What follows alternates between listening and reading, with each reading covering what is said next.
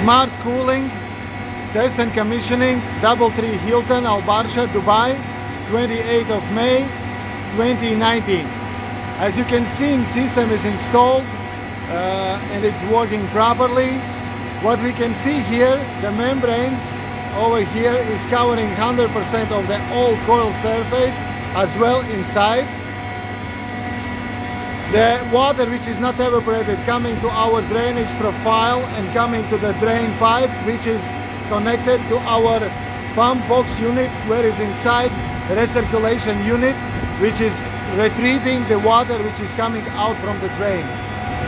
Here we can see now system is fully operational and we are dropping down 14 degrees ambient air temperature which is coming to condenser coil.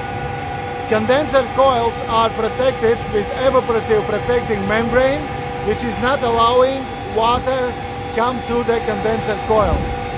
Water as well here collecting in the drain profile and then coming to our drain pipe and connecting to the our pump box unit. Now I will show you as well temperature probes.